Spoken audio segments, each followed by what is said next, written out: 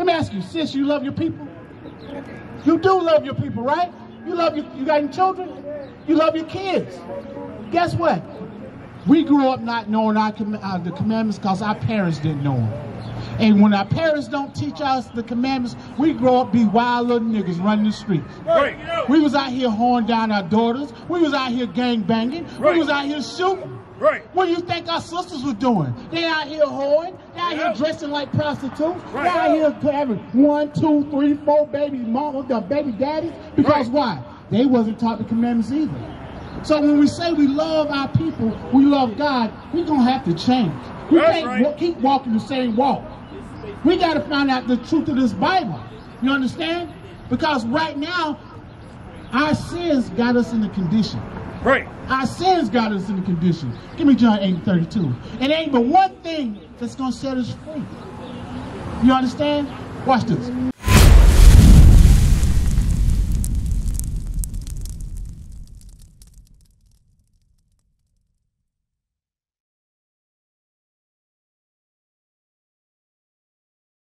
Hey, brother, let me ask y'all a question. Y'all older men, right? Let me ask you. You from Charleston. Let me ask you, is this part of your history in Charleston? Come and look at these signs we got up right quick. Come on up here. There ain't no use to not asking questions if you're going to walk up this way. Is this not part of the history that happened here in South Carolina? Right here in Charleston. Did not slavery come through Charleston? Did not these things happen to us right here? Right. But what I'm asking you, you said you don't believe in religion. Guess what? Was taught mainstream. Yeah, we don't teach mainstream religion either. Yeah. But what we do teach is our people, their true history. You understand? And these things are part of our true history. And these things are what our people don't want to face and deal with. Because if they understood their true history, they'll understand why we're in these conditions. Do you understand that? Do you think we're in good conditions right now? No. No, we're still in bondage, to be honest. We're still in bondage. But as you see, people don't give up the fight to be free. They don't accept the bondage they're in. And that's the problem. Give me Baruch 3:12. That's the problem. And we have to ask ourselves, why are we so damn comfortable being in slavery and being at the bottom? You understand? Think about this. Y'all older men. You got to ask yourself, where's the revolutionary spirit in the black man and woman? Because if we're still being oppressed, if we can still say we're in slavery, why do we not have a fighting spirit to rise up above the conditions we're in? Read that. The book of Baruch, chapter 3, verse 10. How happeneth it, Israel, that thou art in thy enemy's land? We are in our enemy's land. He's asking a question. Hey, brother, you say you don't believe in... Hey, I want you to listen right quick. Stay focused. Stay focused. We'll give you a flyer. Hey, somebody give this brother a flyer. Hey, give him a flyer too. Don't be letting these men walk up and not give him a flyer. Read it again. How happeneth it, Israel, that thou art in thy enemy's land, that thou art waxing old in a strange country? He said, how you don't sit there in your enemy's land and got old? We old in this land. We've been here for over 400 years in our enemy's land and have yet to ask why we here. Why we at the bottom? And yet, here's the main question. How do we come out of this state? You understand? Think about this. Black people are always saying, can we just come together? Can we just come together? What do you want to come together to do? Bring it out. That's the main question. What do you want to come together to do? You want to come together to sit around and eat some damn sandwiches, sing some songs, or do you really want to fight to get back what's yours? Right. You got to ask yourself, are you a revolutionary type man? You got some fight in you?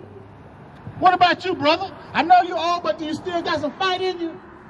Listen what the Lord asks. Read it again. Baruch chapter 3, verse 10. How happeneth it, Israel, that thou art in thine enemy's land? He said, how are you in your enemy's land? Read. That thou art waxing old in a strange country.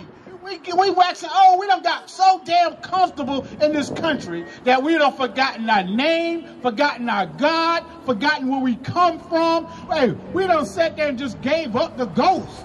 You know? And we need a leader. We need a what? A leader. How about we need to obey God? We obey God, but you still need a leader. Well, guess what? You got leaders right here in front of you right now.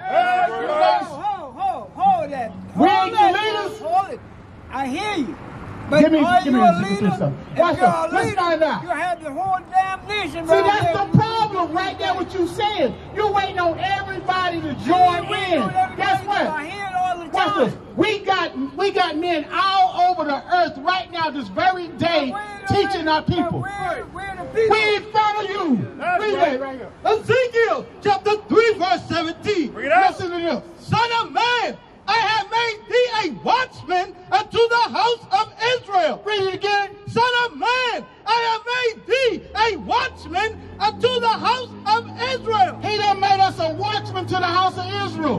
Wait, guess what? We the leaders for the house of Israel. Read.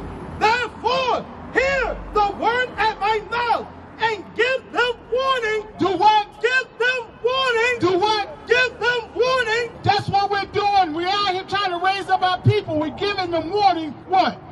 From me. From who? From me. We're giving them warning from the Lord. But you know what? It's not going to be what you want. It's not going to be what you hear. Hey, we're going to give you the will of God. You understand? What he wants you to do so he can rise you up. I was born again in Christ. What does it mean to be born again in Christ? But it meant that I learned God. You learn God? Yes, sir. Hey, I'm going to show you how God said you learn him. You understand? Well, you can put it your way. I'm going to read it like the Bible. How about that? I read the Bible too. All right, give me 1 John 2 and 3. I want you to hear something. This is God's. I hear people say this all the time. I was born again, I'm saved. But guess what? Not according to the Bible. You understand? To be born again means to start over. Watch this. 1 John chapter 2 verse 3. Bring it out. And hereby we do know that we know him if we keep his commandments. If we do what? Keep his He commandments. said this is how we know God. If we keep his commandments. Hold on. He that saith, I know him, So we got people that say, I know God. I'm born again. Watch this. and keepeth not his commandments, And they don't keep the damn commandments. Read. is a liar. Is a what? A liar. See, that's the reason why our people say stuff so much, because they hadn't had true leaders, true watchmen to bring them this Bible. You understand? So, watch this. Read it again from the top. 1 John chapter 2 verse 3. Hey, brother, you believe in the Bible?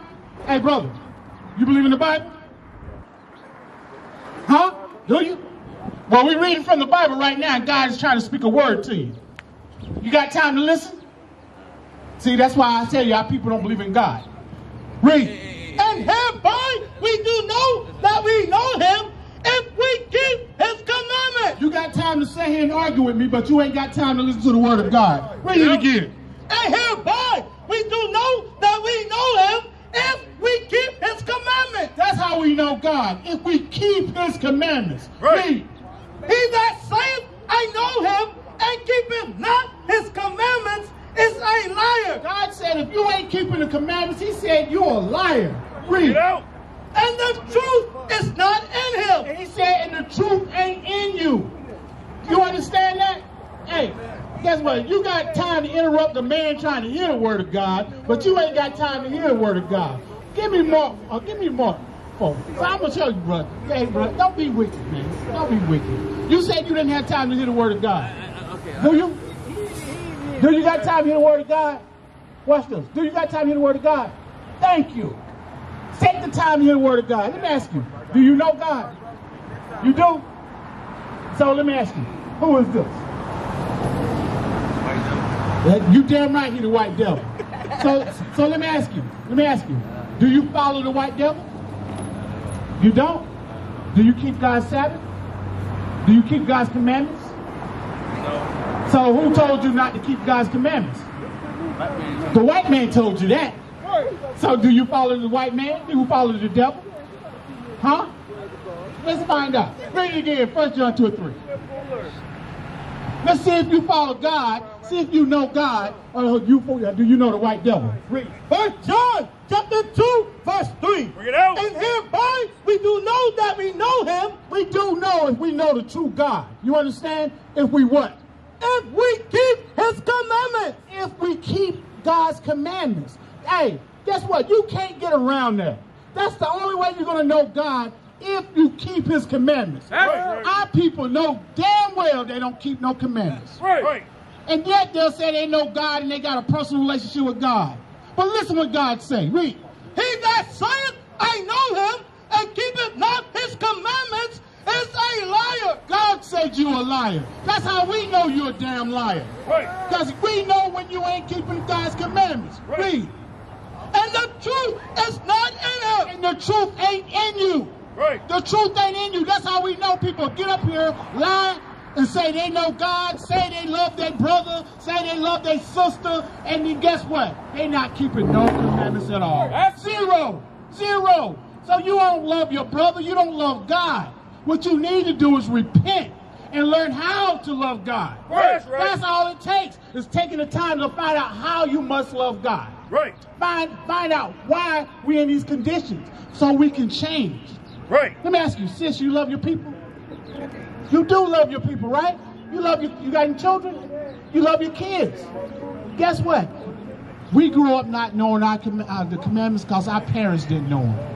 And when our parents don't teach us the commandments, we grow up be wild little niggas running the streets. Right. We was out here hoeing down our daughters. We was out here gang banging. Right. We was out here shooting. Right. What do you think our sisters were doing? They out here hoeing. They out here dressing like prostitutes. Right. They out here having 1, 2, 3, 4 baby mamas, the baby daddies. Because why? They wasn't taught the commandments either. So when we say we love our people, we love God, we're going to have to change. We can't keep walking the same walk. We got to find out the truth of this Bible. You understand? Because right now, our sins got us in the condition. Right. Our sins got us in the condition. Give me John 8:32. And ain't but one thing that's going to set us free. You understand? Watch this. Because you know what? If we're going to stay here and listen to pastors, they should have a solution. Right. They say they supposed to be your leaders, but they ain't gave our people no solution because we still in the same state we were 50 years ago, 100 years ago. We still at the bottom. And now you got real men that know God, that's keeping God's commandments, come out to teach our people how to rise up out of these conditions. Our people fight to stay in it. They don't want the change. You understand? Captivity has become comfortable. They had ease with it. Read. John chapter 8, verse 32. Bring it out. And ye shall know the truth, and the truth shall make you free. He said you're going to know the truth, and the truth going to make you free. Well, here's the damn God's honest truth. You still a slave. Your oppressor set up religion to keep you a slave. He put this white man in front of you so you can serve him. And if you sit there and say, I don't serve the white man, you serve everything that the white man put in front of you. Right. You serve Christmas. You serve Easter, Right. Thanksgiving, 4th of July, Mother's Day, Father's Day. You serving Satan. Teach. You go to church on Sunday, you serve Satan. Right. Because God didn't give you Sunday worship. He gave you the Sabbath, the 7th day. Guess what day it is? Today is the 7th day. That's right. Today is the Sabbath of the Lord. Right. But look what our people are doing. They're out here violating God's Sabbath. Right. Why? Because they serve this. Even though I don't serve no white man. Yes, you do.